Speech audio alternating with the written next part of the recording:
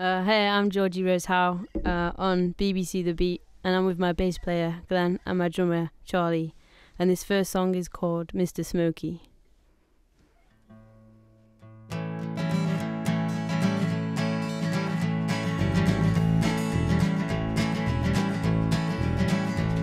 They shipped you back to the USA.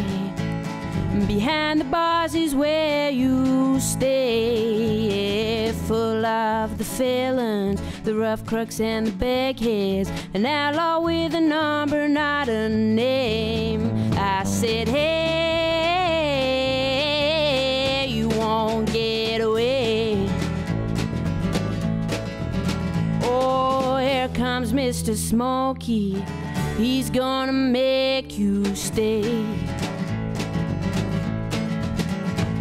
And what if he's an innocent man? Just guilty proof the state no man can stand for his lonesome behavior. What society goes and makes you when murder makes his staff to cry.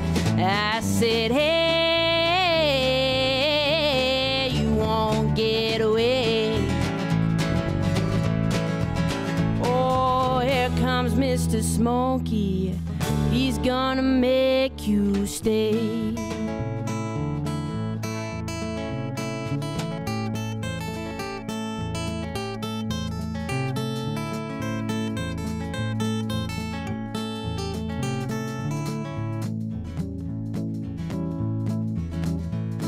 He had to feed his wife and kids, but now he's on a trip for what he did. Oh, no redemption. Citizens don't get a mention when despicable is your own bed.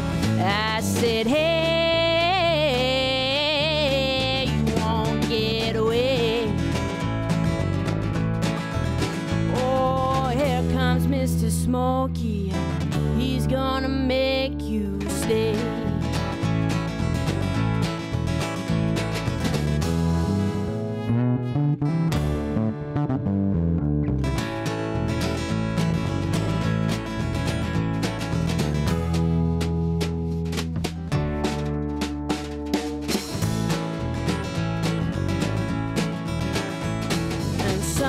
You're on trial and you won't get away.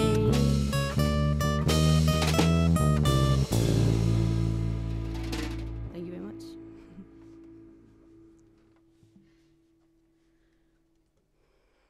Describe the sound and where it's come from, because it's got that kind of country American kind of vibe going on through it, hasn't it, Mr. Smokey? Yeah, I guess Johnny Cash is the guy to blame for that. No, but I think in general my music influences and everything like that, really. I mean, it just flowed out, that song. I was just playing the guitar, just playing some like bluesy stuff, and yeah, and then the song just developed out of that. Now, the singing and the guitar playing are both brilliant, that goes without saying, but the lyric writing is beyond that. It's phenomenal for somebody who's just 18 this week, so happy birthday to you for that. Thank you. You know, the lyrics that you're writing are well beyond your years, so where does this ability come from, do you think? It's hard to say where it comes from, because I guess it was one of them things that just happened, and I guess it's so cliche to say, but it's a way of expressing myself, and I think personal things that have happened in my life have influenced me to write those lyrics. What's interesting is watching how your lyrics have changed, because we first played Retribution, I think, 10 months ago. Yeah. And in those 10 months, the songs that I've heard, lyrically, you've just become better and better and better. I mean, Retribution was good, don't get me wrong, but the track that we're going to hear later, A Week in December, the lyrics are stunning on that. So are you aware that the lyrics either come easier now, or that you've become more sophisticated in your use of words? I wouldn't say they become easier. I mean, it's hard because it's one of them things that you can't say is easy, hard. You know, it's one of them things that you can either do or you can't, you know, because it's you personally, and it's your personal way of expressing yourself. But I think literally, like, I read more books now. Right. So yeah, maybe that has something to do with it. But, yeah. This song is a nice Christmassy kind of song. It's called A Week in December.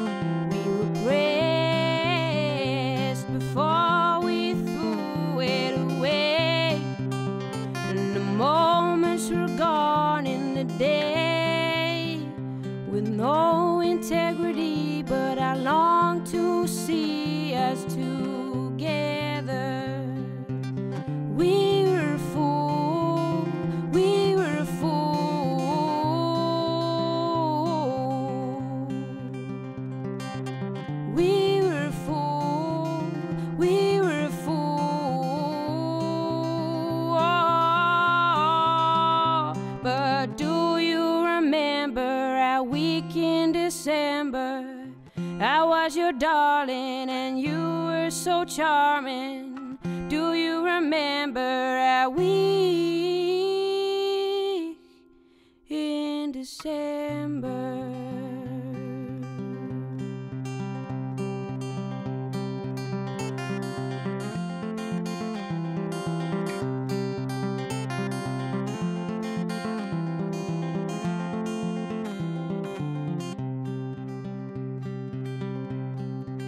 And you talk, you brought me back to your warmth. The moments I had your thoughts. The branches were frail, the frost I'd inhale in the morning. And we ran, 'cause love was in our hands. And the sound marching band brought a tear to my eye in the memory sky for us. We were a fool, we were a fool.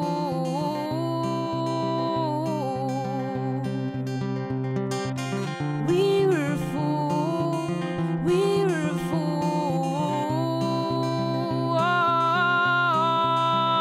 But do you remember our week in December? I was your darling and you were so charming. Do you remember our week